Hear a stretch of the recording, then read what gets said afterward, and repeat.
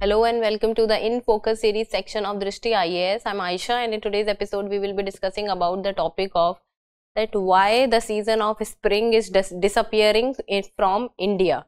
Now what is happening is, you can say that the season of spring, which comes after winters and before summers, and the season which is considered to be a very pleasant season, a season of very, you can say, a balanced temperature, and especially with regard to the North Indian states, this season is what is also known as the season of flowers, because this is the season in which the flowers blossoms. So this season of spring is what is known to be disappearing in India. So let us see, first of all, the timeline. First we'll be looking at the news, then the recent study that has come, that why the spring season is disappearing, what are the reasons for it, and in the end a prelims MCQ. Topic is of relevance from GS paper 3, that is environment. So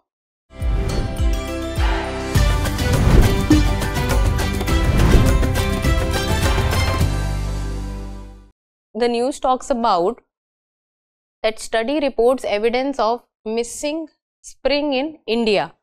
Now this concept of the spring season missing in India. Now the climate central study, according to it, spring season is disappearing across India. So it is not that at one place or two place in one state or another state it is happening, it is disappearing. The spring season is disappearing across India. And it has been said that human caused climate change is leading to dramatically warmer February temperatures, and the reason has been talked about the human caused climate change. And when we say the human caused climate change, it means that the burning of fossil fuels, you can say, which leads to the greenhouse gases which are going into the air. And now that the summers are also approaching, we will be using a lot of air conditioners and refrigerator, which will also lead to the increase of the chlorofluorocarbon and the CFCs and the HFCs into the atmosphere. So that is why it is also pointing towards the human caused climate change. And it is also saying that the February temperature are also increasing, so it is leading to a dramatically warmer February temperatures. And many parts of northern India are experiencing an abrupt transition from winter to summer like condition.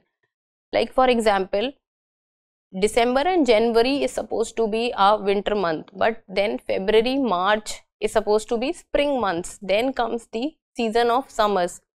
But nowadays we are seeing that the temperature are increasing in the month of February and March itself. So which is leading to the disappearance of the spring season, which used to come between winters and summers. Then February warming rates have increased sharply in recent decades. So the warming rate of the month of February is also increased in the recent decades, and decade means a span of 10 years. And this is what the climate central study is talking about. Now what the study is saying is that the study examined the temperature trends across India from the time period of 1970 to 2023. So the time period has been long, it is around 50 years time period, and every region has experienced net warming during the winter months of December through February. Every region means throughout India it is happening. Net warming during the winter months of December through February. Well, this should supposed to be winter months, and after this spring, and after that summers. But if the winter months in itself are seeing a rise in temperature, then you can expect that the spring months will also see a rise in temperature and summers will be very hot.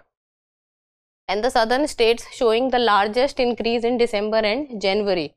So if we talk about the increase of temperature, then the southern states are showing the largest increase in December and January. And if we talk about, then December and January temperature cooled slightly or saw minimal warming across northern India, all regions experienced significant warming in February. So all over India, if we talk about, then it is increasing. Somewhere it is increasing more, somewhere it is increasing less, but overall it is increasing.